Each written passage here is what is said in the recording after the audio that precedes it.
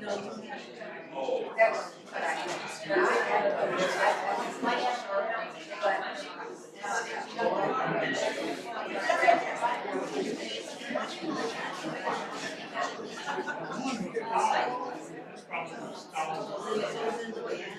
welcome everybody. Can you hear me okay? Thank you all for coming. I think we got a good program for you today. But before we get started, a word from your sponsor, LearningQUEST. LearningQUEST sponsors public programs periodically, and this is one of them. One, we want to offer classes to the community, but also encourage membership in LearningQUEST. This will tell you a little bit about what our mission statement is. It's basically, we've got a bunch of smart, capable people here in Huntsville. They share their interest and their knowledge with other people.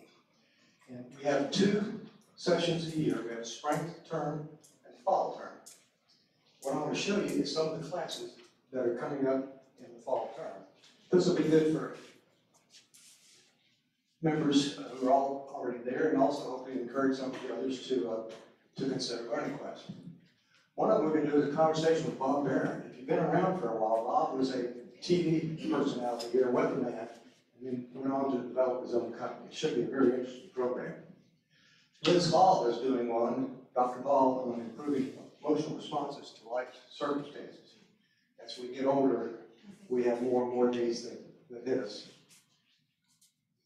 We're going to have a drawing program. What we're doing, a good thing, is about eating good foods too much. I can't wait to hear what that's all about. Your life story and art journaling, Pirates of the Caribbean. This is one I'm really excited about.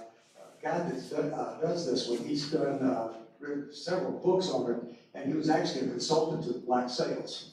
He's also a Navy SEAL, interesting guy. Shakespeare, Jeff Nelson's going to continue his series doing 12th Night. We have intermediate Spanish. Fitness and balance will be done over at, what's that? Steady for Life. Steady for Life.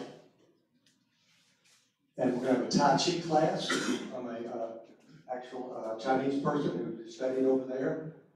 The British Royal, we had one last time. We're going to have part 2. Straight talks about vapes and drugs and recovery alternatives.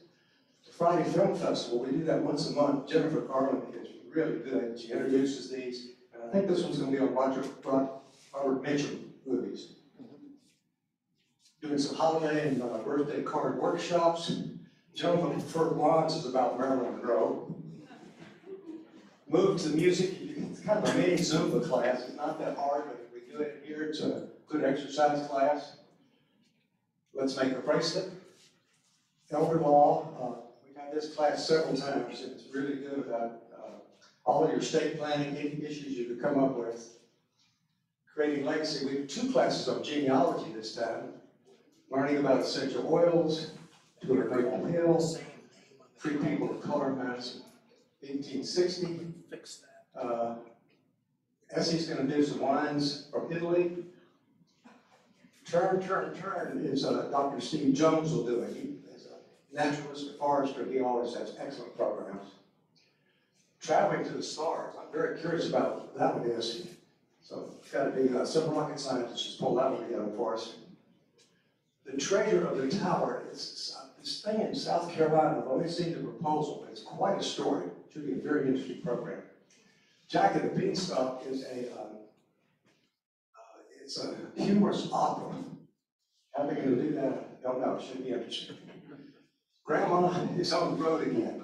Grandmother got run over by a reindeer. The lady who wrote that, they're going to have an interview with her. What's the Friendship Force? We're going to have a visit to the Children's Advocacy Center. And patients' rights. Very good for us to know. A lot of us are on Medicare, and what are our rights when we go to the hospital. Now, we're also going to have several trips going on. Museum Park. We're having a bus that's going to take us down to the Jesse Owens Museum. Space and Rocket, a guided tour. Learn out what's happening in the background. Tennessee Valley Wine Tour. Wine in Tennessee? I thought that was bourbon country. And an architectural walking tour. Now, we also have what we call special interest groups. And these are groups that meet once a week or maybe once a month in some cases. Photography, knitting, ukulesters, our ukulele people, points corner, computers, cameras, questing, adult coloring, hand and foot card game, mahjong, bunko, Friday hiking, progressive Christian explored. Great conversations. This is a class that Bob Stagg does where they had a specific reading and everybody discusses that particular one. And then I've got a group that meets once a month called Front Porch Conversations, where we pick a subject, could be a controversial subject, and we all talk about it in a friendly, respectful manner. If not, I'll throw you out.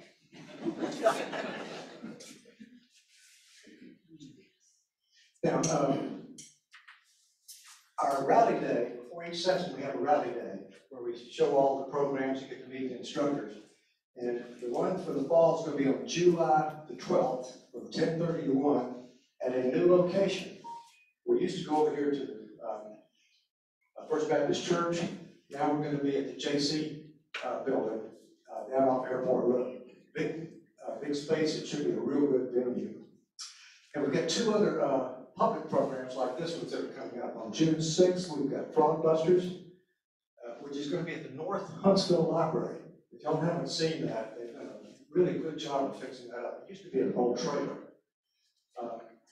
And then on the 24th of June, Alabama Speaks. It's going to be about women's suffrage, and that's going to be in this building here. So that's enough for the commercial. Thank y'all all for coming. And I'd like to introduce Susan Baca, who will introduce our speakers. Not used this before. I bet they can hear me in the back without it, right? No. How far are you? Like right here? Yeah. Okay. Don't drop this. We have two speakers today.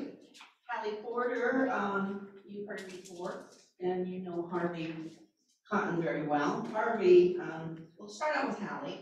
Hallie began her work with Land Trust 13 years ago as a volunteer working to energize the outdoor environmental education for children. And she came on staff shortly thereafter and has been working in the fundraising capacity, therefore, for about the last 12 years, passionate about the Land Trust mission of North Alabama's land preservation, always available to talk to you, to groups, whenever you may need them, and if you know anything about land trust, we really do need them. Harvey Cotten retired 22 years, retired after 22 years, with the Huntsville Botanical Garden. You've probably seen him walking around and giving lectures there. He continues to present workshops for garden clubs, associations, and to lecture across the Southeast on various garden topics. He is actively working with the Land Trust of North Alabama on their Pollinator Garden project, and will tell you how to incorporate some of those native plants in your very own garden. So, if you will silence your cell phones, please, we'll begin.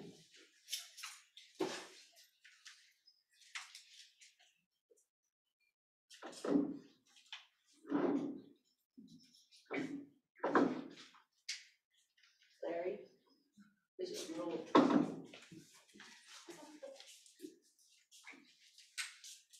Silence evil one.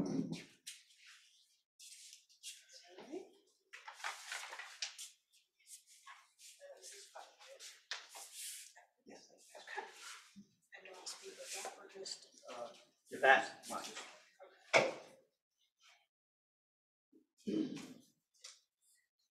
Great, can you hear me?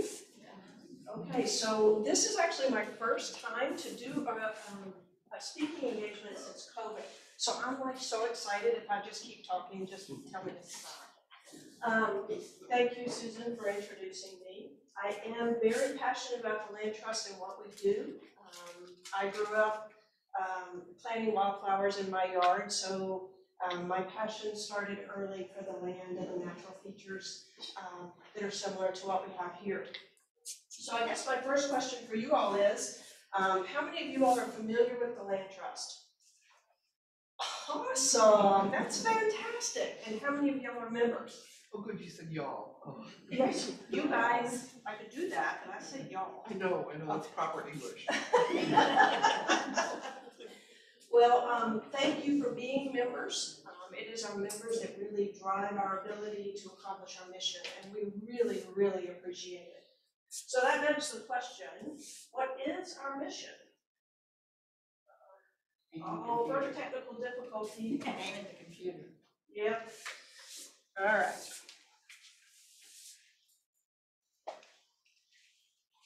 Which one? All right.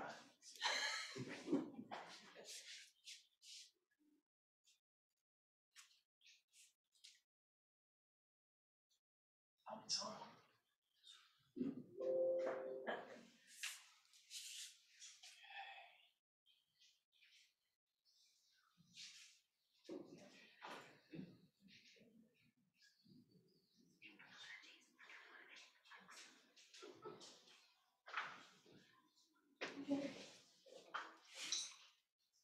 I just switched back.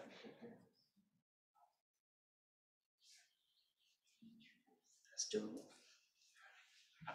Okay. That where you, okay, that's where. This one's working? Yep. Okay. All right, we're gonna see if we got this. All right, so our mission is to preserve North Alabama's scenic, historic, and ecological resources through conservation, advocacy, recreation, and education. And what we're gonna talk about mainly today is just, I'm gonna give you a general overview of what we do, and really talk more about conservation, recreation, and education. Those three key legs to our mission. So we started back in the late 1980s with the local community effort to save the slopes of Montesano from development. So what started with about a few hundred acres has now grown to over 9,000 now in all of North Alabama. Our service area has also grown. We initially started with preserving land only in Madison County, and now we've grown to cover the northernmost 10 counties in Alabama that border Georgia, Tennessee, and Mississippi. So the reality is most of our land that's been preserved is in Madison and Limestone County, but we are beginning to get land throughout our area. We've got land in DeKalb County, Marshall, Jackson, and Colbert. That's going to be a brand new one that we have. So I want to talk a little bit about conservation. And conservation really, when you pull it down super simple, it's the protection of something unique or unusual. For us, it is the protection of land that has significant or unique features.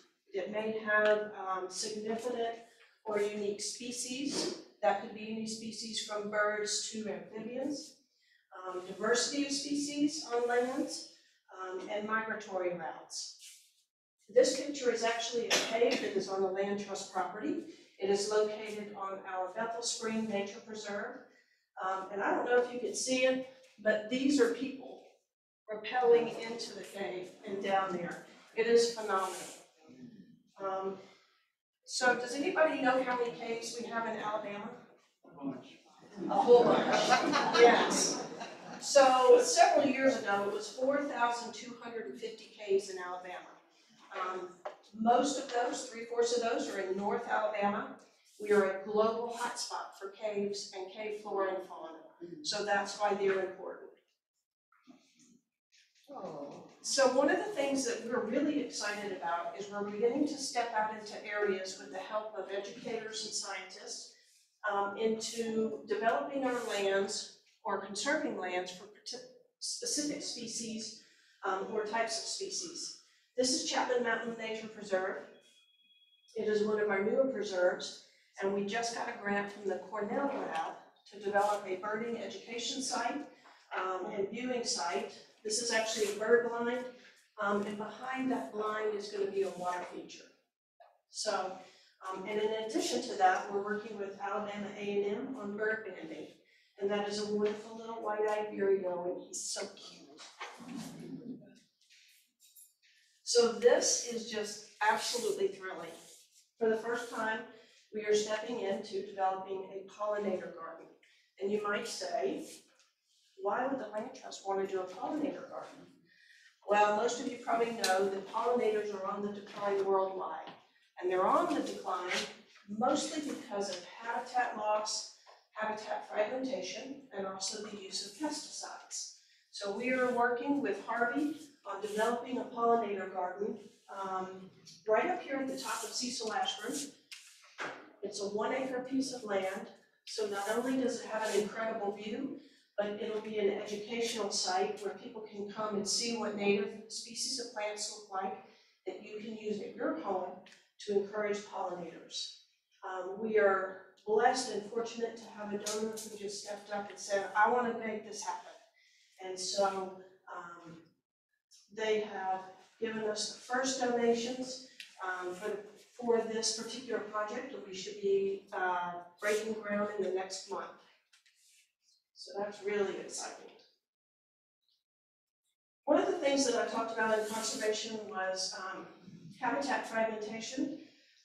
One of the things that animals need to move is they need an intact corridor. We call it a migration corridor.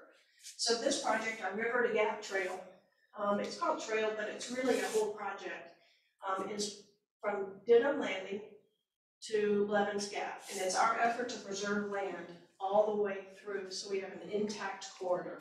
So we continue to work on that. We've been working on it for 5 years. We're beginning to get there. We have a few more connections to make. So not only will we have space for trails, but we'll have space for animals to move as well. So education, and I threw research in there too. I always say we can't preserve or protect what we don't know we have. And a lot of folks don't know what we have here in North Alabama. North Alabama is ranked number 3 or 4. Well, Alabama as a whole is ranked number 3 or 4 for biodiversity, meaning we have more species here in Alabama than, 46 other states. That's pretty impressive, and a lot of people don't know it. The other thing that we have is, unfortunately, we're ranked number 1 or 2 on the list for species at risk of extinction. So we obviously have a lot of education to do. And how do we do that? We have guided hikes. We've been having those for a long time, but we are now branching out into other areas. We've got camps that are going on. We had our first kids camp this past summer, and it was phenomenal. You would be amazed at kids who come out and are so excited to learn when it's pouring down rain. And they absolutely loved it. The other thing we're doing is more in-depth opportunities. So opportunities to come out and learn about the flora and fauna for an entire weekend. Those are typically paid opportunities, but they become very, very popular. Outdoor recreation. A lot of folks know us for our preserves. We've got 8 public preserves. They're open from dawn till dusk, free of charge, and they're open for just about any outdoor activity you want to do, from walking, hiking, running, mountain biking, and we have 2 preserves that are open for horseback riding. I love this map because really, anywhere you live in the Huntsville or Madison area, you have a preserve, a land trust preserve within about 10 minutes of where you live. And some places you have 2 or 3. So we've got Harbor Square to the north, Rainbow Mountain out in Madison. We've got Green Mountain and Bethel Spring in south and southeast. We've got Blevin's Gap, Montesano, Chapman Mountain, and Wade Mountain. And each of these are, even though most of them protect similar features, they can actually be very different. Montesano Nature Preserve is one of the largest urban land preserves in the United States, which is pretty impressive. We actually have 3 nature preserves, and all 3 of them are bigger than Central Park in New York. That's kind of cool to think about. Montesano really is known for a lot of the historical features. It connects to the state park, so you can get a hike as long as you want. You can start on land trust, go into the state park, and come back. Blevin's Gap Nature Preserve. Now that is where the Pollinator Garden is gonna be. But there you get one of the best views of South Huntsville on the brand new overlook there. But you can also hike the trails on Blevin's Gap and see both Hampton Cove and South Huntsville from the ridge. So it's pretty cool. Green Mountain Nature Preserve is one of my favorites. It is really known for the water and the waterfalls that it has almost all year round. You can hear water. And it also has a Native American rock shelter, which is pretty cool. Harvest Green Nature Preserve is really unique compared to our other preserves. It is flat. It was farmland. Part of it is farmed. But it has 2 ponds on it. So the activities on that property include fishing and kind of exploring the waterways there. It's got some wetland areas created by our friendly neighborhood beaver. So we have beaver dam and beavers, and it's a great place. It's one of our smallest preserves, but it is extremely popular. It's one of the few places out in Harvest that's preserved. Rainbow Mountain is out in Madison, and it's really known for its karst features. If you've been out there, it has something called Balance Rock, which is really cool. So if you hike the trails on the top, you really spend most of the time hiking between the little chimneys of rock. Wade Mountain Nature Preserve is a little further north. It is one of our preserves that offers horseback riding, mountain biking, and it's unique. It's got 2 different ecosystems. So you've got one at the base, which is a kind of a hardwood forest area, and then at the top, in an area called Devil's Racetrack, it is a more arid area. So you've got a different set of plants and things up there. Chapman Mountain Nature Preserve is one of our newer preserves. It has a full-service pavilion, which means it has bathrooms and running water. I never knew that bathrooms were so important in getting people out in nature, but apparently it is. So this property has been very, very popular. We have a lot of our education programs out there, and it's unique in that it has a pine area, which has a disc golf course, but you can also hike around it. And it's got an upper area, which is heavily wooded. It's got a lot of history to it. It's really fun. It's a neat place to wander around. Bethel Spring Nature Preserve, this is the preserve that has that huge cave, and you access that cave under that rock, which is kind of scary to me. But it has a waterfall that drops down into the cave. It's always wet. I've never seen that waterfall dry. The water runs down through the cave and pops out of a spring at the base of the mountain, which is wonderful. The spring is always about 57, 60 degrees, and beautiful. We've got a hefty amount of aquatic species in there that we're working to get inventoried so we know what's out there. That property is also unique that there's a significant amount of farmland around it that is also owned by the land trust but leased by a farmer. We also work with the greenways with the city of Huntsville.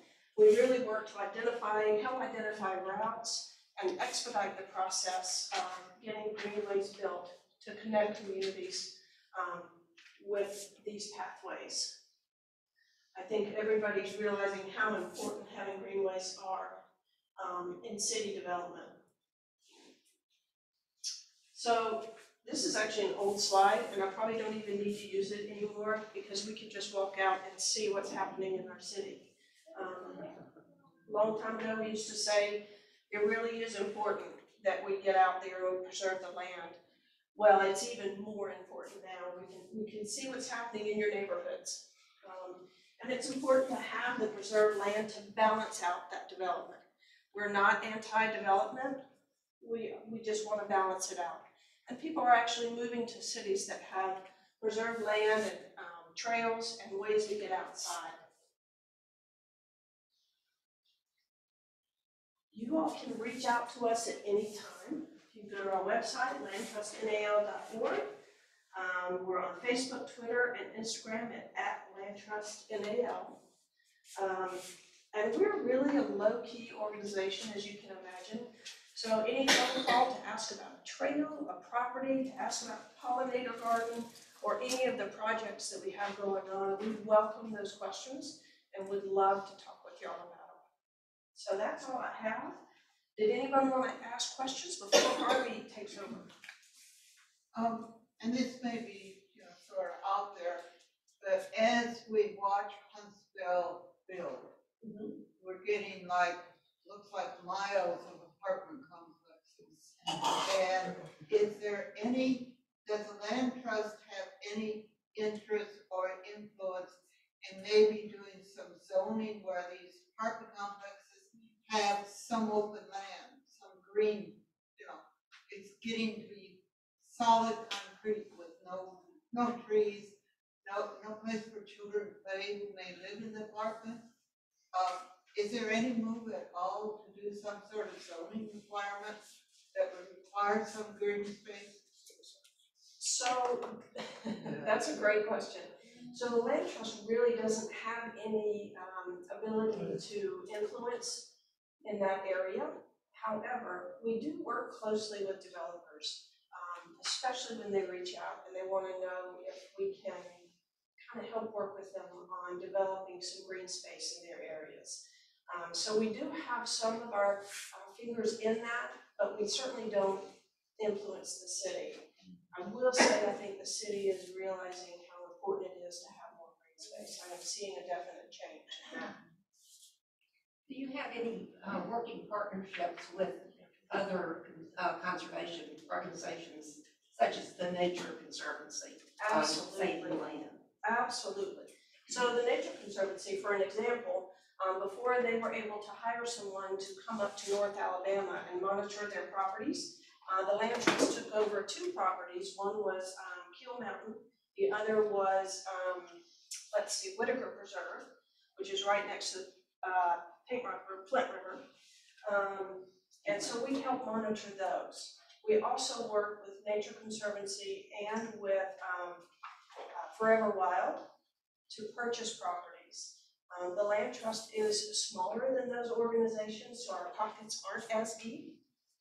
And so sometimes we're able to work out a situation where the bigger organizations may purchase, particularly Forever Wild, but we may manage. Wonderful. Yeah. Two.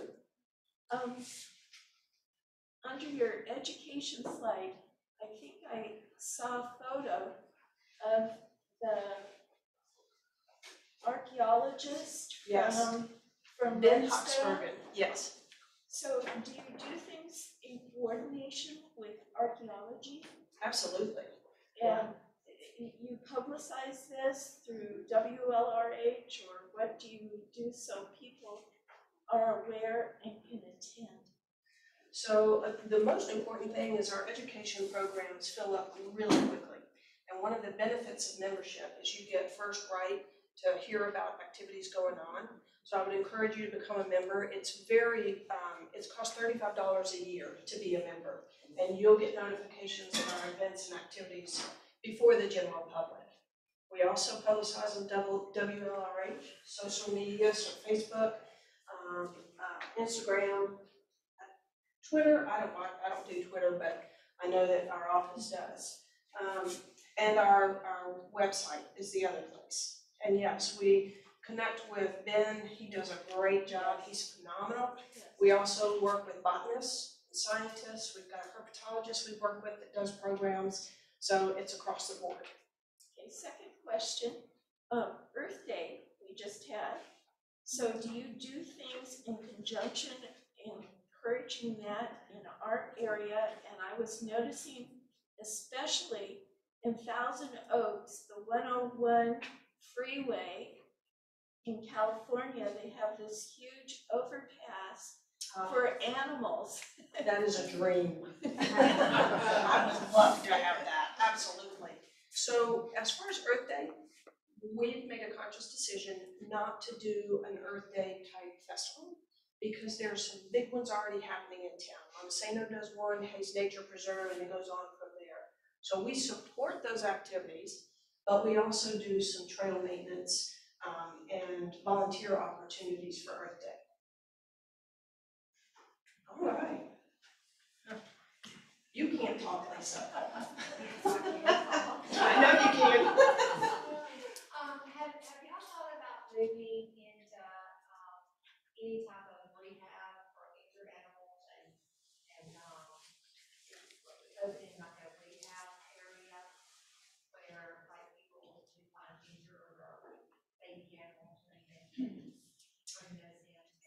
That has been an ongoing conversation, absolutely. But one of the things we're working very hard to do is to keep from mission drift. And because our mission is to preserve land and open that land, either close it because it has unique plants and animals or open it to the public, we have chosen not to step into that rehab field. I know there's a need for it here because birds in particular, you have to go down to Birmingham for that. But it's just not something that's kind of in our purview. Do you think that might be something eventually you want to do?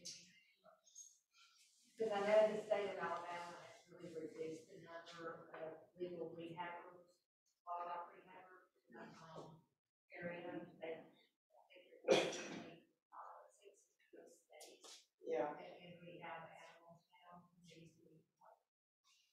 I think the short answer would be probably not. Do I think something would happen in the long distant future? It's possible. Just want to say thank you for doing this. Your passion comes through loud and clear, as Harvey will, I know. And Larry, our Blevin MC back here, all of the instructors are passionate about what they do. Thank you. Thank you. Does this work? No? Now try. Does this work? All right. I feel very spaceman-ish. Let's hope this works now. Good. A new blue background. I've not seen this yet, so we don't know how, once we transferred over, new things may show up on the screen. Thank you for coming out. I'll echo Hallie. It's been a long time since I've spoken in public. COVID really took a hit on all of this, and it's great to see faces and not images on a camera screen in a Zoom call, so to speak, although I do think we have some Zoomers here. So we're going to talk a bit about pollinator gardens, and here's kind of the way I look at it. We'll talk about the importance of pollinators, their threats to their existence, what you can do, and that's the best part about this whole lecture. This is not one of those talks where we've got a real big problem and there really isn't a damn thing you can do about it. You can do something about this one, and that's what I find so exciting about working with pollinators. And then at the end, we'll talk a little bit more about Blevin's Gap, and then the last thing I always show are pictures of plants. So the end of this are all my favorite plants for pollinators. So the whole subject is about what are pollinators and why do we talk about them? Typically that's birds, butterflies, and hummingbirds, but we also have bats and moths and all types of other things that are there. And the reason is there's a threat to them. And just a couple of years ago, Nature magazine named the bee as the most important species on Earth that we have. And it's all because of its pollinating functions. What we're seeing is bee decline. And this really began back in 2006, 2007. I know it's hard for you to see the bar graphs, but essentially these are winter or losses year over year of honeybees. The reason we talk honeybees is we count them. We count honeybee hives. Every beekeeper, and I know there are a couple in the room, has to report each year their numbers to USDA. So that's why you see these figures year over year, is that they have been reported to the federal government. We would love to see declines no more than 20%. Unfortunately, those declines are many times over 35%, over 40, some year 50. And this past year, or the past one I saw from Auburn, 45.5% bee loss. That's almost unsustainable that we have. That's honeybees. The other side of the story is there are more than 4,000 species of native bees in North America. The honeybee is not native. It was brought over from Europe with the Pilgrims, we'll say, came over. They saw a good thing, they wanted to bring it with them, and it is naturalized in North America today, but it is not one of our native species. There are probably 400 native species in Alabama. We don't count them, because we don't know how to find them very well. Most of them are solitary. They don't have big hives. But we know, because of the other threats that we're seeing, these bees are in decline as well. So we want to make sure we're taking care of them. Now, there are a lot of challenges to honeybee or bee health. We'd love to think there was only one thing. I know when I first heard the term colony collapse disorder, I went, oh great, they figured out what was the problem. No, they just put a name to it and said, we've got a problem, so let's figure out why it's all happening. And there are a lot of things that are out there: genetic weakness, nutrition, weather patterns, beekeeper practices, parasites, but they're kind of a big three, if we're going to call it that. And the first one is varroa mite. And these varroa mites are in Europe, they're in North America. We don't see them in Australia, and they are not having the problems with bee declines in Australia that we're seeing here. And varroa mite is probably a big part of that.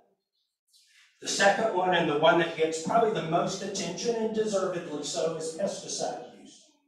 Pesticides, specifically insecticides, are made to kill insects. Bees are insects. So we have to be very careful in how we use pesticides so we know we are not harming bees. Unfortunately, the simple answer is we can't just say use no pesticides at all in totality, because then we would have outbreaks of other insects that would take over everything. I can say to you as a homeowner, please do not use pesticides unless you absolutely have to. That is something in our control. And in most cases, you will not need to.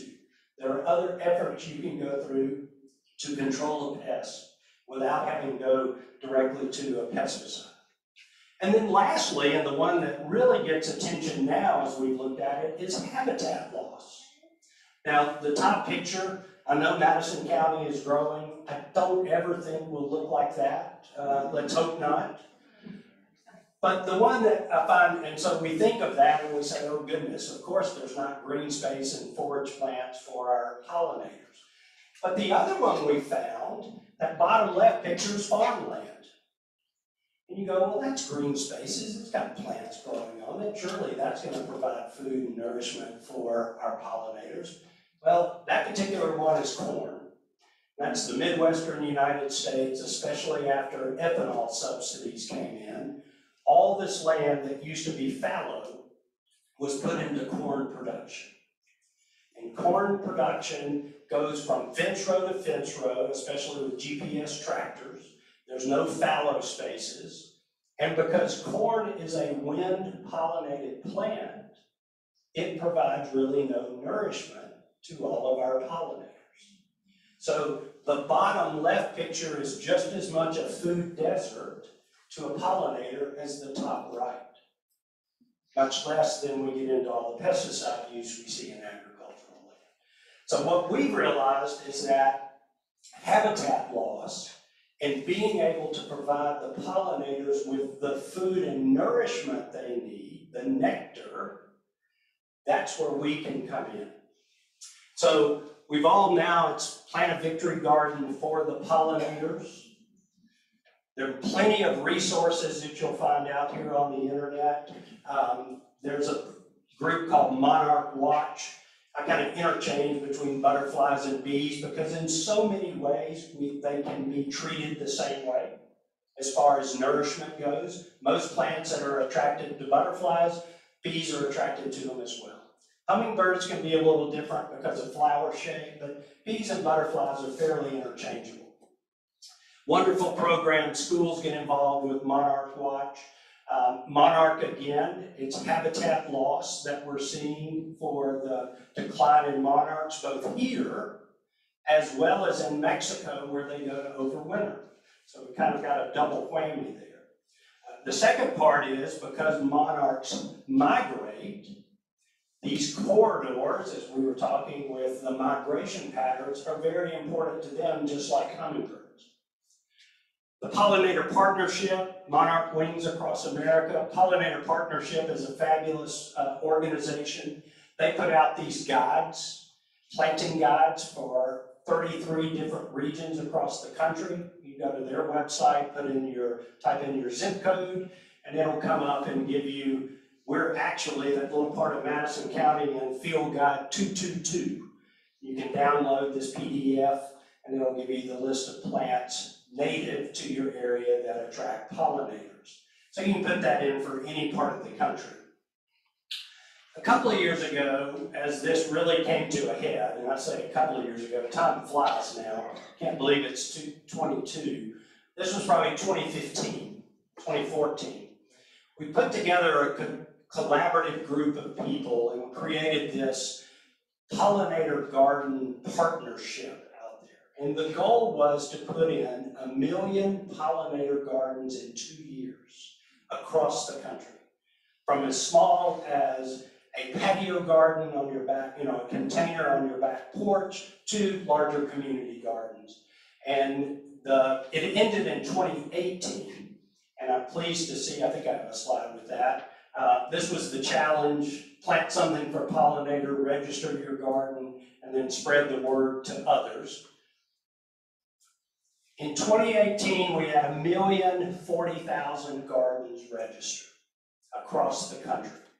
The program is still going on, so I would encourage you to get involved there. It's an excellent resource page if you just put in the 1 Million Pollinator Garden Challenge. 5 million acres of pollinator habitat, and more importantly, 8 million people planting. Much of this was all about outreach and educational outreach to others about the importance of our pollinators and what we needed to do. You'll find many resources of what plants to put in. This is a company called American Beauties, native plant collections, and again, they'll do them for each region of the United States. Bee identification guides. And it's interesting now, once you start looking, it really opens up to what you see. Observation is amazing. And how many different types of bees that you'll see out visiting your plants. Now the big push, they've had 2 new books out on wasps and how their effect on pollination is. This is one I just learned from Sally, the pollinator pathway. Very similar to the 1 Million Pollinator Garden. The idea here is we want to create these pathways of plant material, conserve lands for pollinators as they migrate and go through. So another website where you can register your garden, a grassroots movement transforming traditional landscapes into pollinator way stations. The other part of this is that statement of traditional landscapes. We're seeing a lot of this movement goes into sustainable gardening, ecological gardening, of kind of taking up what we've always done in the past. Lots of lawn that we mow and fertilize and spray and mow again, and changing that into a more sustainable landscape with a lot more plant material, native plants, flowers that are there that would be nourishment for the pollinators. A lot of research organizations have gotten into this to try to see where the problems are. I was very involved with one called the Horticulture Research Institute. We did what was called the GrowWise Be Smart program. Came out with best management practices for nursery growing operations, greenhouse growing operations, landscapers, and then retail garden centers, and then homeowners. Much of that, as you would imagine, dealt around the use of pesticides, so that we were doing the correct thing and not harming our pollinators as we tried to grow our plants. Okay? Kind of have to throw this one out there. This is, I guess, the shameless plug. I thought that might be the one he left out. When we wrote the book, the book came out in 2019. That's kind of hard to believe. Bees weren't as much top of mind then. It's kind of interesting. This, as it turns out, was about the time we started having it come up. We wrote the book in 2008. So I was much more in tune to hummingbirds and butterflies, especially being at the botanical garden. We had the butterfly house. And so we looked throughout the book and highlighted those plants that are butterfly and hummingbird nectar plants. Like I say, typically if it's a butterfly plant, it'll also attract bees. And then also the interest in native plants, we use the dogwood symbol as a plant that's native to the southeastern region. There are a wealth of Facebook groups out there now. I've signed up for several. This is one called Pollinator Friendly Yards. I would say almost every post now on there is quit mowing your lawn and spraying it with herbicides and let the clover and dandelions grow. This is going to be an interesting, let's say, turf war between HOA associations and homeowners before too long, because this is really coming out. Another one called Pollinator Habitat Protection. And then one I've really enjoyed is Butterflies of Alabama. We have a wealth of native butterflies in Alabama that you'll see out there. So these are all public groups that you can easily join. And then this last one, Save the Bees. So lots of information that comes out through there. Do I attest to the veracity of all posts? I would be foolish to do that. But they are things that are interesting to see. So what can you do? And that's really the crux of this. And it's provide pollinator-friendly habitats in your own landscapes. And I'm kind of going to go through a 10-point list that are very easy to put through. The first one is plant native plants.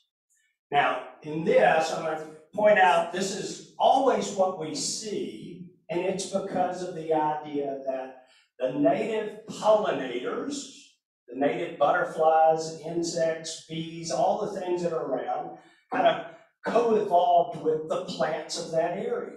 Therefore, they coexist together. Do they have to be native to provide nectar to the pollinators? No. We've had many studies that have gone through comparing native plants to exotic plants. Do one provide more nectar than others? And as you would imagine, depends on the plant. There are some native plants that don't provide a lot of nectar. There are some exotic plants that provide a host of nectar. The one thing we want to make sure of is that we're not planting invasive plants. So native plants, even though they could be considered weedy or a thug of the garden, as some have said, they're not invasive by definition because they're from here. An invasive plant is something that is not from here. We want to choose plants with varying bloom times. The wonderful thing to me about creating a pollinator garden is it's truly what you yourself want in your own garden. You want something blooming from as early in the spring to as late in the fall as possible. You like looking at pretty things in your yard.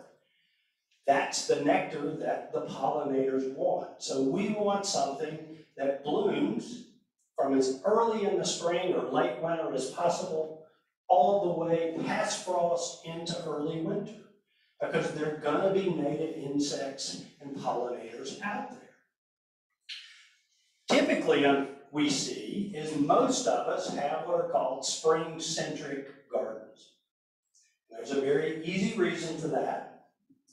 You go to the garden center in the spring, or the botanical garden plant sale, that was 2 weekends ago, and you buy what's in bloom. That's human nature. We want to, again, see the thing that's very beautiful sitting in front of us. We're going to plant that azalea in full bloom as opposed to that milkweed that's got 2 little leaves sticking up out of the ground, barely visible at this time of year. We're not gonna buy that as much because you're saying, what's it gonna grow into? But we've gotta make sure that we have something all year long. So we do things, what's great to see are bloom charts, and kind of think of your garden as this season-long something coming in and out of bloom. And we'll use trees, shrubs, perennials, all to fill in these gaps. We don't use a lot of annuals, because again, we're looking at sustainable gardens. Not to say that annuals can't provide nectar, but to really put that garden in place, you want these plants that occur over and over again. You want a variety of plants. Again, think of this as a food buffet. This is a buffet for the pollinators. They'll have their favorites that they'll go to, especially as they come into bloom. The fresh nectar that's out there, they're going to be moving to that. But we want a wide variety for them. We also want, this is one that's been interesting, is one unfortunately that we in our industry have caused. And I want you to look at the plant, you look at the one on the far right, that's a classic Echinacea coneflower blossom. It's what we call a composite flower. The petals are in a circle around the male and female flower parts in the middle. It's perfect for pollinators, bees and butterflies. They can land on the petals and they can wander all over that flower to get down to the nectar and get the pollen all over their bodies as they move from flower to flower. Well, we in our breeding work, people love big blossoms. So we've created double flowers, meaning many more petals. So if you look at the two cone flowers on the left and in the middle, those are double Echinacea. While they may be very pretty to us, now all of a sudden we've hidden the pollen and the nectar from the bees and the butterflies. Another example of that would be, that's limelight hydrangea, one of my favorite hydrangeas. I'm definitely not telling you don't plant limelight. But if you want a hydrangea for your pollinators, plant the old-fashioned panicled hydrangea called tardiva. It's a very open flower where the bees and the butterflies can get down to where the pollen and the nectar is. Then the last one I'll show you is camellia. Most of us don't think of camellia giving us, providing pollinator food, but especially if you're down on the Gulf Coast region, many of those native insects are very active all winter long. They really don't go as dormant because they're not freezing. And so the camellia blooms on the Gulf Coast. I'm walking through Bellingrath and the Mobile Botanical Garden in January. It's amazing how many bees you'll see out on camellia. So the one on the left, that's a double camellia. It's called an anemone flower camellia, where the one on the right is a single. And you can see the stamens and the pistil very predominantly on the second flower. We want to plant multiples of each plant, large, broad sweeps. It's not spots and dots. You want to give them an area that they can come to and literally pick out, as it were. So think of, I'd rather you use a couple of different plants in broad sweeps than 12 different plants in ones and twos. You'd be much better off there. Make room for larval host plants, and this is especially important with butterflies because they are unique in the sense that they go for nectar plants where they get their nourishment, and then they have a plant that they lay their eggs on. And each butterfly can have a unique host plant. We've got a few generalists there, parsley and fennel, a couple of our herbs, a lot of different butterflies will lay on. But milkweed is what the monarch butterfly is going to lay its eggs on. Spice bush Lindera benzoin is what the spice bush swallowtail is going to lay its its eggs on. So make sure we've got host plants there so that the generations can continue. Most butterflies only live 2 to 3 weeks. This is not long-lived plant. So make sure that we've got that out there. And when you see these caterpillars, and this is one of the great things with children, when they find the caterpillars, That's almost as much fun as finding the adults. The other reason you want to make sure you plant a lot of host plants is that, unfortunately, these little critters here, they're worse than babies. All they do is eat and poop. They will devour host plants. That's why chefs hate having an herb garden out and then all of a sudden the butterflies come in, lay eggs on their fennel and parsley and others, and they go to cut it and it's all gone because the larval plants ate it up. But they're absolutely beautiful. Choose a sunny spot. Now, the reason we say this is more sun, more flowers. It's as simple as that.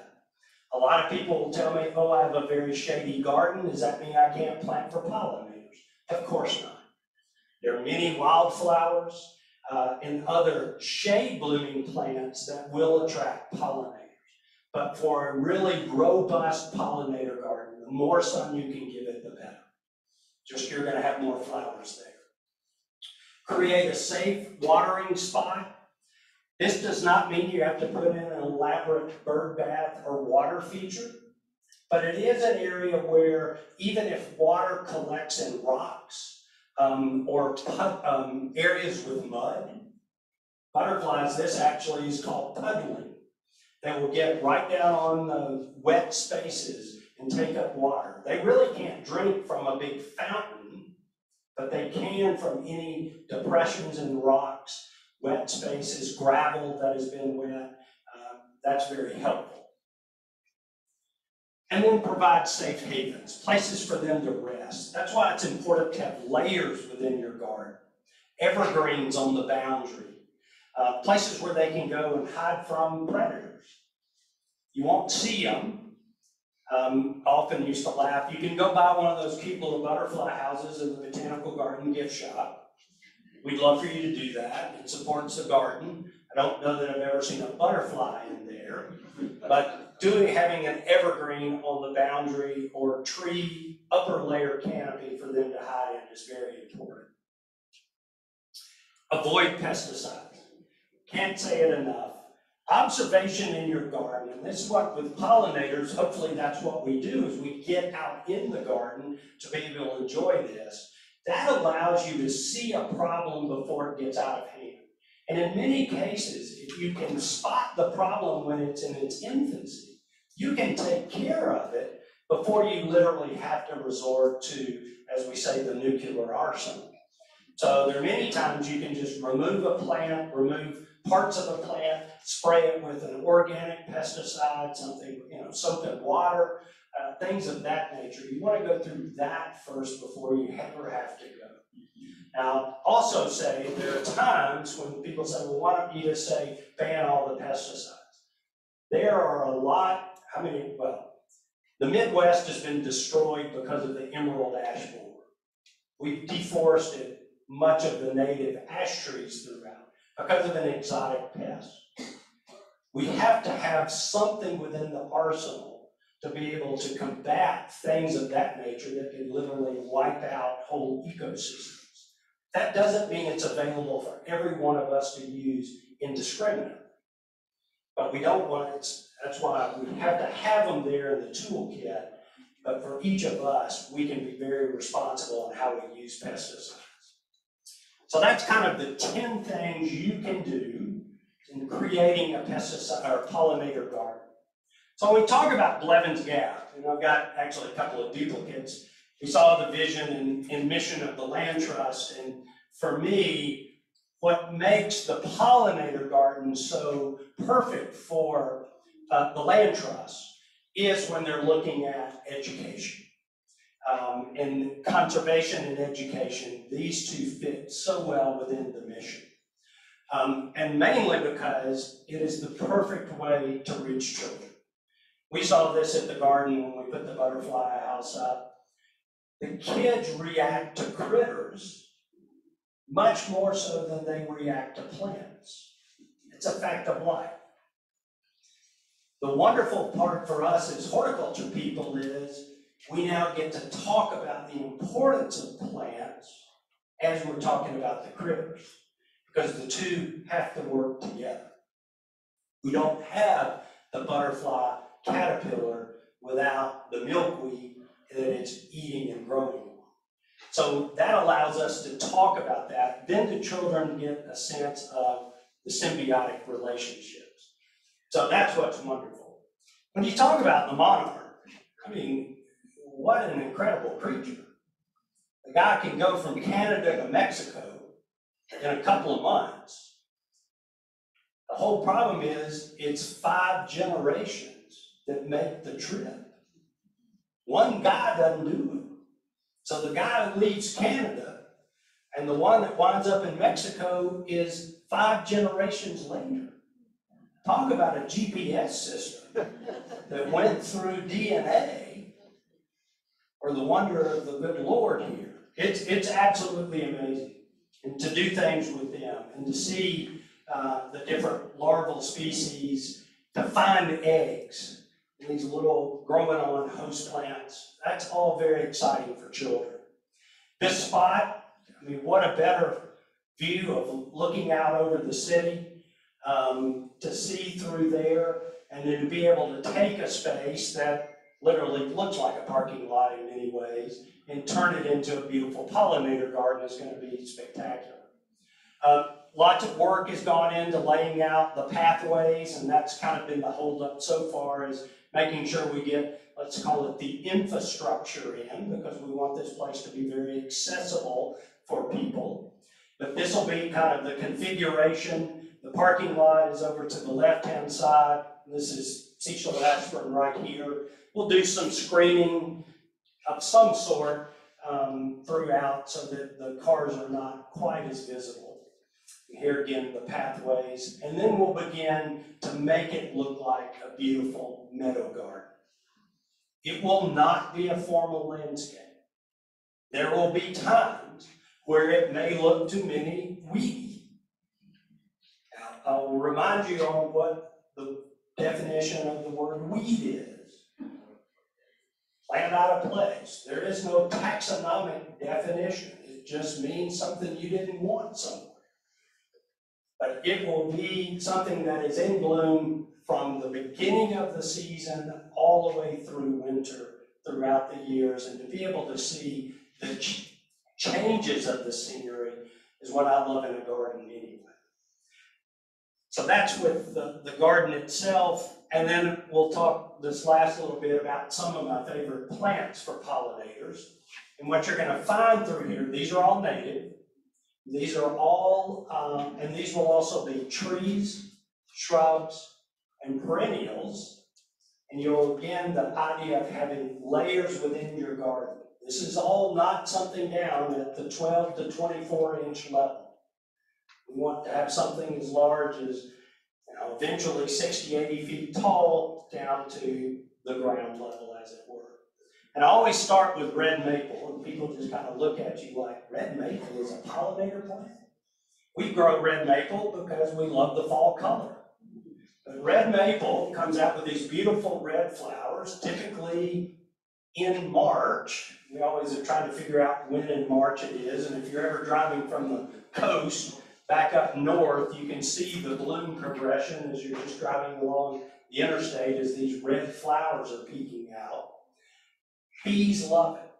Bees are all over red maple because it's one of the first heavy blooms that we'll get in, let's call it early spring. And so they are all over this plant. I love the bottle brush buckeye. This is a plant that blooms in the summer. See the big white bottle brush type flower? It's a large shrub, typically grows on the edge of the woodland. And it has spectacular yellow fall color. I'm a big sucker for fall color and fruits of some sort. So I want my plants to give me kind of double and triple duty. A boxwood's a wonderful shrub, but a boxwood's kind of a boxwood is a boxwood all 12 months out of the year. I mean, it's what you get. New growth is a little lighter green than regular growth. That's the variation. Other shrubs, man, they may give us interesting winter structure, something like the oak leaf hydrangea and the orangey peeling bark. to flowers in the spring, to wonderful glossy foliage in the summer, to fruits that might be in June or maybe in October, to then fall color. They're changing all year long and I'm not having to do anything. It's doing it for me. So I really like the ones that do that. Here's a great perennial, Agastaceae, the hummingbird mint. Very tall, spiky plant, wonderful array of colors. This will attract both hummingbirds and some butterflies will get in there with their long proboscis. Very drought tolerant, grows on very rocky soils. This to me is the tree we ought to be planting as we get rid of all the flowering pears that are out there. This is the serviceberry, Amelanchier, often called Juneberry. Small understory tree, beautiful white flowers. The fruits start out red and then will turn to kind of a blue-black. It's called Juneberry because the fruits mature in June, not October. And typically we don't see them very long because our fine feathered friends find this as a great delicacy. So as again, we're gardening for wildlife, we're bringing birds into our landscape as well to come get that. And then, as you can also see, spectacular fall color. Now, if I asked you to do anything today, go home and plant some milkweed. That's for our monarchs. That's the larval host plant for the monarch butterfly. Typically, we're planting the one on the far right. That's Asclepias tuberosa. It is called milkweed. It is native throughout most of the southeastern United States. We see it growing along the roadsides, very poor, rocky soils, very tough plant. We have 7 species of milkweed that we can grow within our region. It's hard to find most of them. The other 2, I think I've got, this is swamp milkweed incarnata. These other 2 tend to be a lot taller plants, so most of us in our home garden don't use them as much. In the pollinator garden, we'll make sure we have them. But you can see the pink flower here. Now, it's also one, interestingly, they will go to the flowers for nectar, but only the monarch will lay its eggs on the plant, and you'll find the eggs growing on the underside of the leaf. Yes, ma'am?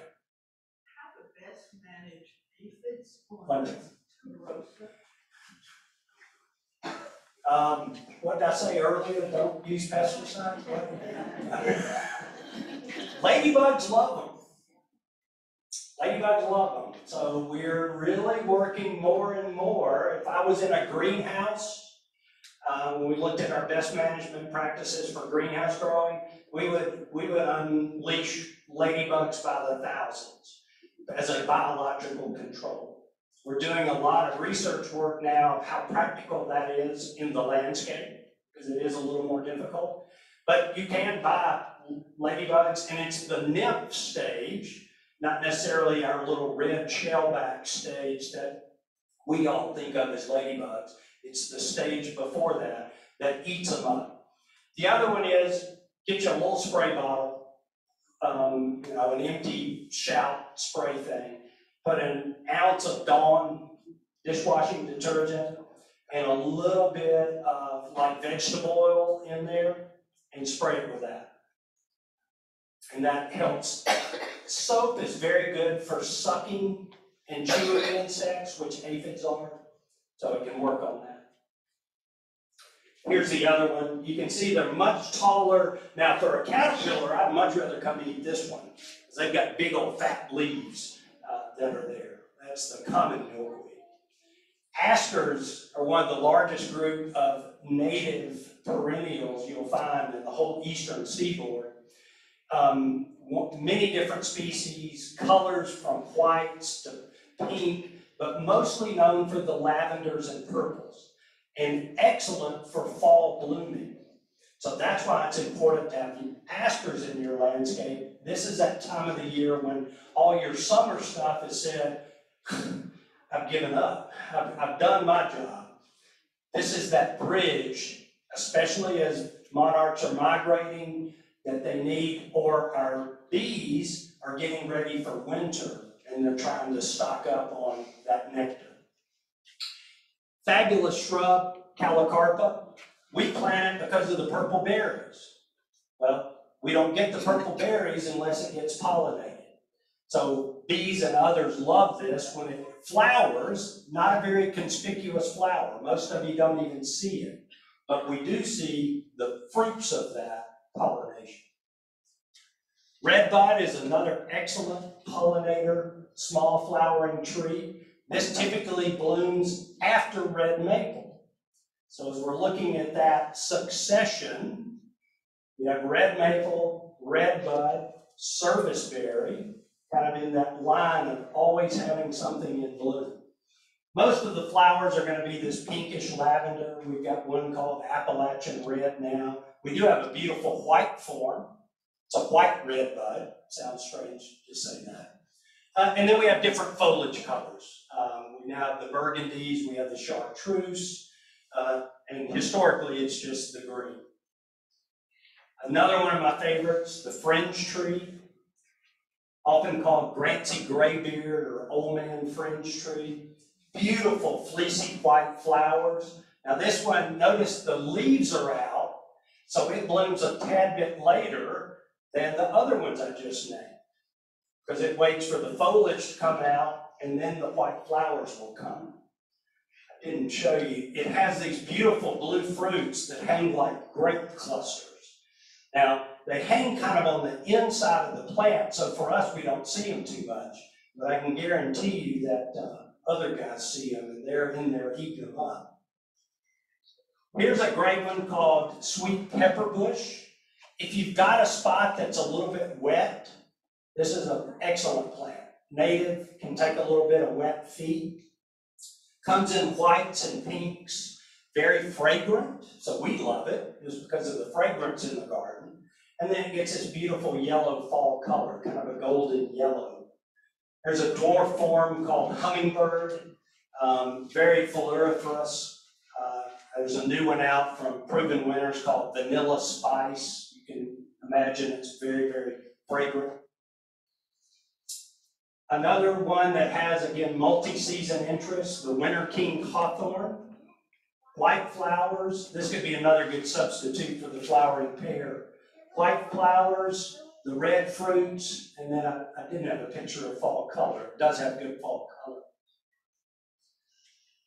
I probably hadn't put a garden in or designed one that didn't have coneflowers. Coneflowers and black-eyed Susan are two staples, and they are pollinator friendly. So I'll just say that as well. You can't ever go wrong with those two. They work great in combination with each other. They take the same site conditions and bloom around the same time. They're not all purple anymore. We have yellows and oranges and whites. You pick what you like. Jokai weed, Eupatorium. This is a beautiful native, grows about 6 feet tall. The flowers will be as big as a small soccer ball, August and September. Typically, it's when the monarchs start migrating. So we'll see, I had a kind of a bank of them at the garden. You could go down there and there would be hundreds of monarchs on those plants as they started making their migration path. And here's that one for the winter interest. And this is going to be for those bees that are hanging around, our native bees, or maybe something like the cloudless sulfurs that show up on warm days in the wintertime. This is witch hazel. I love it. It has the yellow stringy flower, fringe type flower, and then spectacular fall color. Swamp sunflower. If there's not a plant that blooms its little heart out, on a 6 foot tall plant, I bet there's 1,000 flowers on it. I mean, it is absolutely amazing in the fall of the year. Truly spectacular, and because of its stature, really sets itself off. Now, sometimes that's hard for us in a small garden to put in. But if you've got some space, put it at the back of the garden and let it grow up. It's truly amazing. Our native hibiscus, most of us think of hibiscus as what's in the Home Depot parking lot, you know, in the summer with the tropical looking flowers. This is the native one, Hibiscus coccineus, and it is very hardy, dies back each year into the ground, but comes up. Our St. John's wort, we see these all over Green Mountain and Montesano Mountain and others. Beautiful yellow flowers, followed by the red fruits. And our hollies. Now, the neat thing about hollies is they are plants that we have male plants and female plants. They're what we call dioecious. It's a big word to use at a cocktail party sometimes, just to throw out there.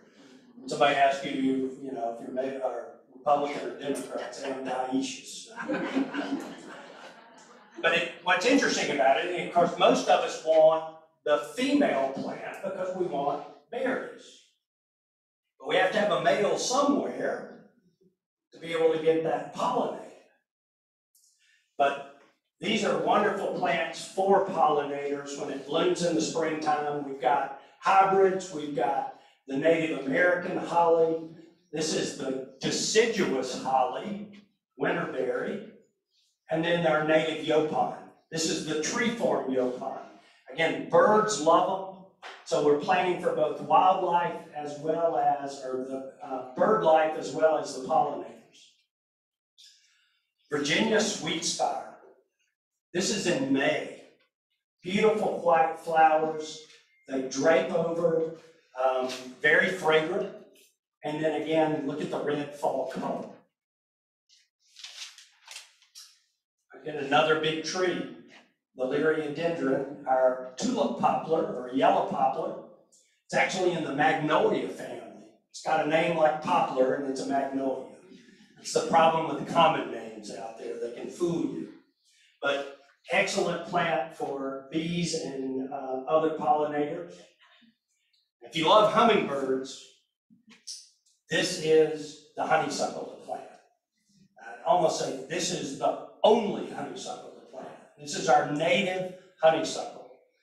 Unfortunately, we have lots of non-native honeysuckle growing on all of our properties, land trust properties especially. But this vine starts blooming now. It's right when the scouts are coming through, so it's kind of a signature plant, and will continue to bloom throughout the summer. This is the typical, the coral honeysuckle. We also have pure yellow and a deeper red. Now, Monarda. Monarda is a native plant, and back when it says plant natives, what I didn't read you under that is often what everybody says, the reason we plant natives is it's because it's from your area. We don't have to water them, not true. We don't have to spray them because they don't get any pests, not true. Native plants get pests just like everything else does. Native plants are native to a particular area.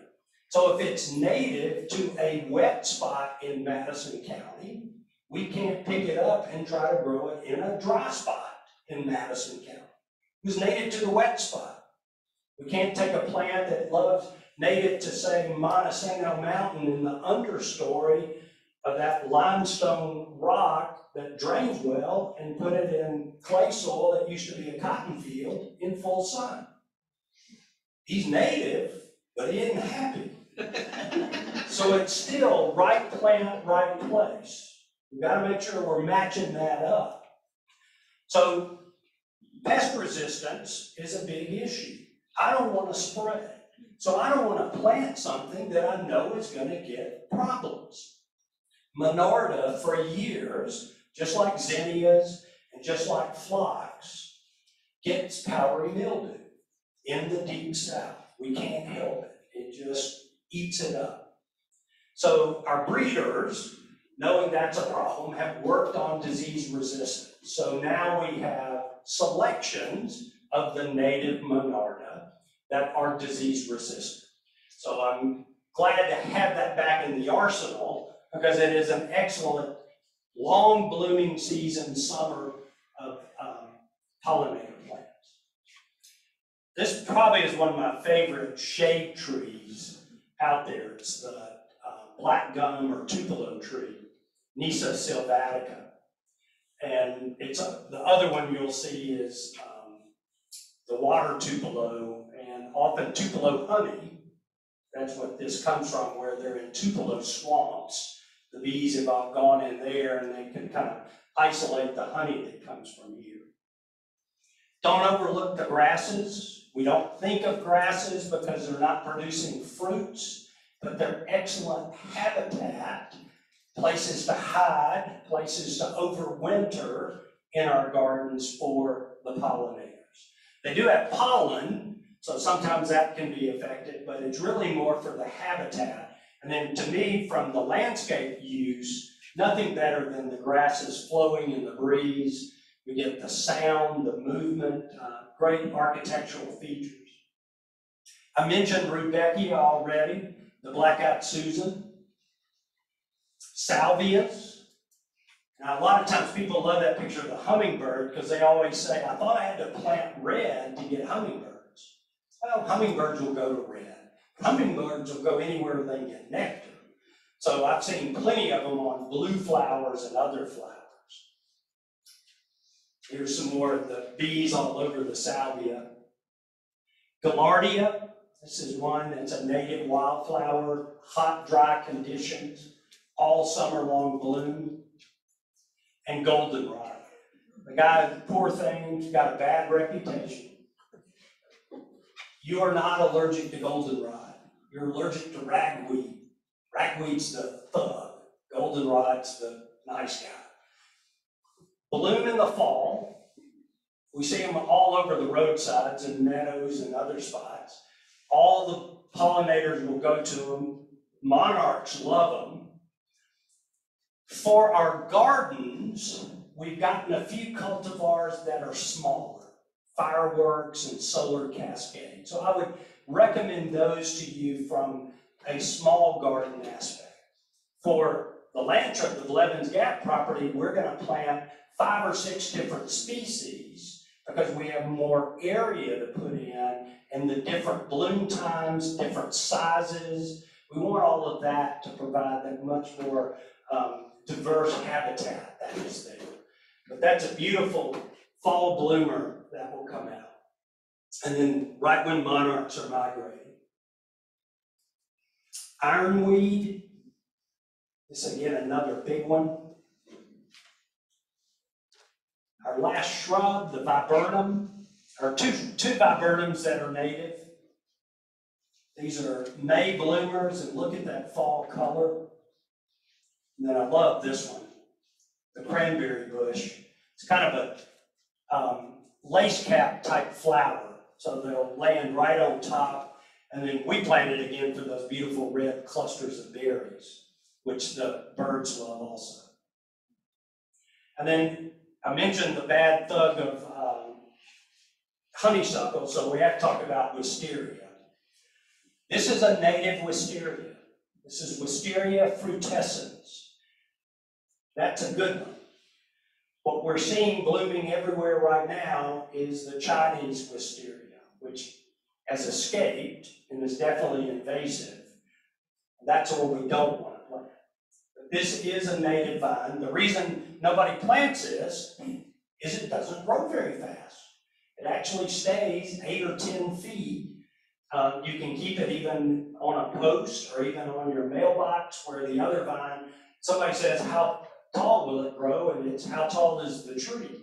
Or how tall, if it's the tree's 100 feet tall, it'll grow 100 feet. So this is the much better one to grow. I think we're about at 2:30. That's my email. I'm always happy to answer any questions anybody might have. If you'd like the presentation, I'd be happy to send it to you. I can do it as a PDF file. So send me a note and I'll be happy to share that with you. I'll hang around and answer questions. I'll say 2 things. When Hallie said join, that's the best thing to do with the land trust and get involved with the programs. I was fortunate, I was actually on the very first land trust board back in 1987, 88, I think it was. when we're trying to do Montesano, the preserve on Montesano. And the other one, when you have Bob Barron up there, y'all not heard Bob talk, that'll be a treat. He's a character, and he has a lot to say. So it will not be a lot of dead air time. Yes, sir. Quick question. No doctor. I'm sorry. We've got your older book. Yeah. You showed a picture of this book. There's some of this information in there. And the second question is a quick follow-up. Well, we have not updated the book. So the book's the book. It's first edition, well, we've printed it 5 times, but we've not done updates. Book sales are not what they used to be, so my publisher is not real excited about spending a lot of money on an update. But so there are things I wish I could change in it, no question about it. When I wrote the book, rose rosette disease was not something we dealt with, and we definitely do now. I'd like to tell people that, as opposed to act like it doesn't exist. But follow. Oh, yes, sir. We live probably about 8 miles south of Blevin. Okay. And so we have deer. And you're gonna have deer. Are you fencing them out? How are you handling that, sir? They're good. I mean, if they come, they come. And I'm sure they will. You know, when that's the other problem with native plants, guess what? Deer want them, because that's what they eat as well. There will be some the deer won't bother, there'll be others that the deer will. Deer are interesting. They'll eat when they're hungry and when they can't find other food. So hopefully there's enough with all the other green spaces around with the preserve up there that they're very content with what they have. I'm going to say they're not going to wander up there and see what the hell's going on. They probably will. That's a good view for them too. They'll sit out there. Do you have any kind of resistance? I was bringing all the stuff on the internet. That's a maintenance issue. I doubt we will at first. If we find we've got a problem with a certain plant that we just can't keep, then I can see trying some deterrents. All the deterrents work until they don't. It's just it. I mean, they all work at some point until they don't. Yes, sir. How are you going to handle your water source? That is a good question. First and foremost, I will say we try to, and with a garden of this nature and with the plant material picked out, the intent is once it's established, it can take care of itself. It's a sustainable garden. There'll be times we go through long periods of drought that you may have to do some supplemental water. But the intent is not to have a garden that has to be babied. Now, that being said, no garden is drought tolerant when you put it in the ground. It has to get to the point of establishment. So the first season is the most important, to get the plants established so the root systems are out and they're able to find water as it becomes available. With that in mind, the very best time for you to plant, I'm just giving you generalities, is the fall. Because your roots have a chance to grow. They grow as long as the soil's above 40 degrees. And in Alabama, that may be Christmas. The top of the plant will go dormant after the first freeze when temperature drops. So the top's kind of telling the roots, I don't need anything. You got to do what you want to do. So the root says, fabulous, I don't have to deal with him. I'll start growing. And also, after we get through Halloween, we get plenty of rainfall.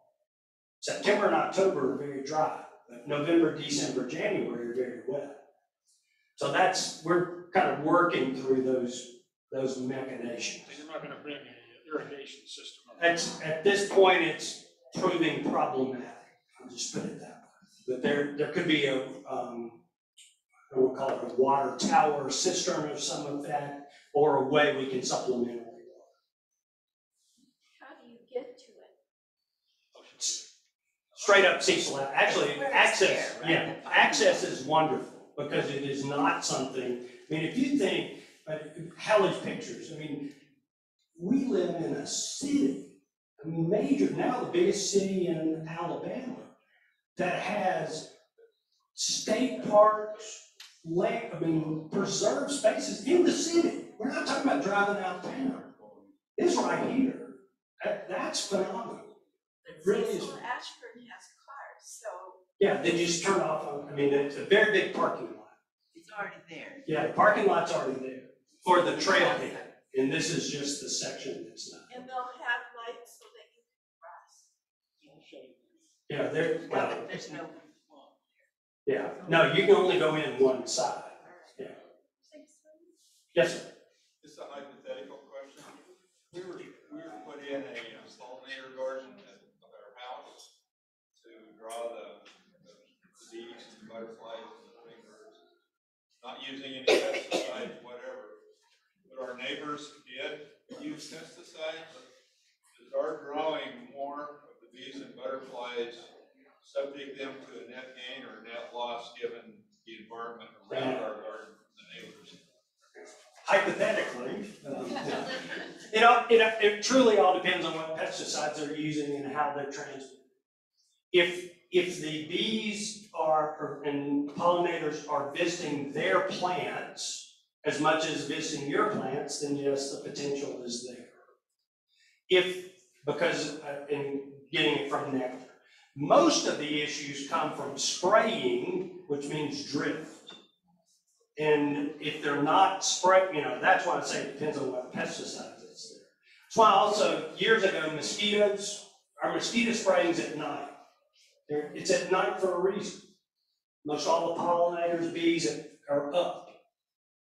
What's scary is when Zika virus came out and they had that other mosquito, and the first pictures they showed down in South Florida, middle of the day, they're out in the streets, just fogging the streets to kill the Zika mosquito, which is a public health problem. But consequently, now we're having to deal with, okay, what else is it killing because of everything that's out there?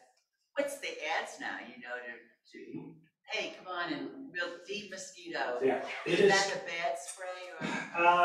You have to get into the weeds again of what they're using. If in most cases, it is something that would impact if it's sprayed directly on the bees.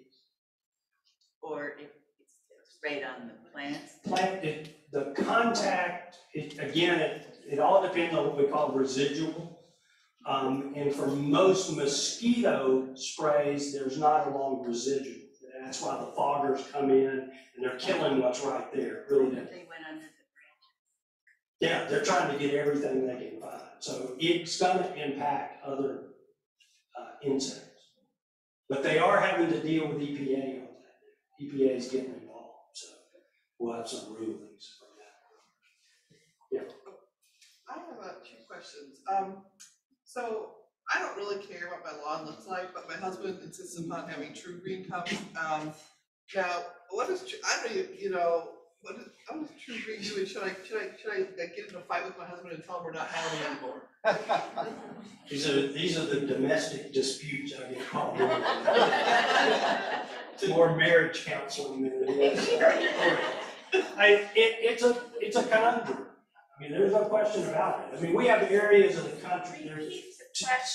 It's about True Green, and I don't pick on True Green. It's about lawn care companies spraying what they're using to have Augusta National Golf Course at your home, and the balance of that. And I mean, Canada has really come close to banning that. That is so. I mean, there's a battlefield out there along this. Of course, the turf industry in our country is a multi-million-dollar industry. They're going to fight it like to ban it. Now, they ought to be working to say, we're going to do this in the most ecologically beneficial way.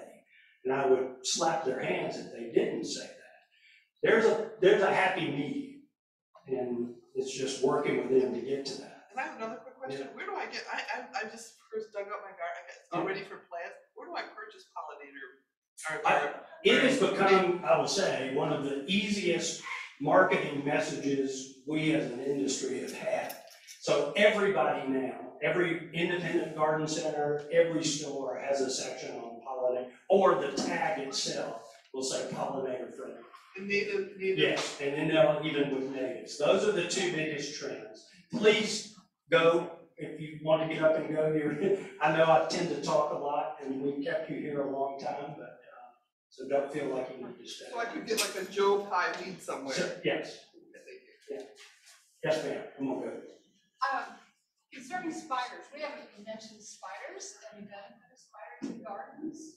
Yep, they definitely eat other bugs. They bug us more than, they're beneficial in that sense. We get freaked out because of brown recluse and black widow. But most typically garden spiders are catching other. Now, for me in the butterfly house, we hated it because they would catch butterflies. So my spider webs are catching my butterflies that I paid $4 for. So we're out there knocking spider webs down right and left because we didn't want them having free lunch on us. But in our natural gardens, Yeah, we really need that. yeah, they're fine. They're part of the biodiversity. A little positive spider education. Yeah. How do they harvest swamp tupelo tree honey? You want to answer that? How do you harvest swamp tupelo tree honey? Hives are on the dry land, not far away. Bees fly to the tupelo, they come back and harvest it the normal way. So you've located a hive near a tupelo swamp so that you know when that tree is in bloom, it is a major attractor. So those bees are going there. They kind of don't say, the Smiths over here have some goldenrod, it wouldn't be goldenrod, but rudbeckia, but they're all going to the tupelo trees because they know they're in bloom. So when they come back, that's what they brought to the hive. Now, is it 100% pure tupelo? Probably not.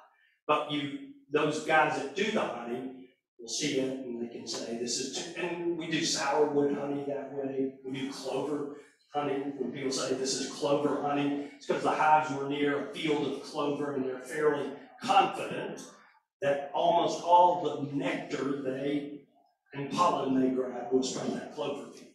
So does the city go in like to Margaret Ann's place and put hives so that they can? City does. There may be some beekeepers that have access to it. They'd have to lease the land. Or have permission. Yeah. Why are the Joneses raising mustards? You've been to Joe's farm? Mustard. Oh, I mean, 100% mustard. Yeah. And Interesting. those fields, and you go, mustard. At one time, they grew more fescue seed than anyone else in the country back in the 50s. But does that grow? Mustards are a fabulous crop. I mean, you've got, I don't know if they're harvesting the greens. It is a deep-rooted plant, so it can, what we would call a sod buster, as far as tilling the soil, being a biological plow. I haven't noticed that. I'll sure call them, because I'd love to know. They do a lot of things, especially in the farm up on Princeton, that's very interesting. So I've not seen the mustard field. Interesting. Yes? Mentioned the Alabama Crimson as a sort of indicator for Hummingbirds. How about the red buckeye? Without a doubt. Now, I can't believe that slide. That's a slide you draw. Okay, that's what it's wrong. Because when I went past them, I'm sure there's a red buckeye slide in there somewhere. But yes, red buckeye is an excellent small flowering tree and hummingbirds love them. Okay, we're gonna have Good to bring it up. They're gonna throw me out. Thank y'all so much for coming.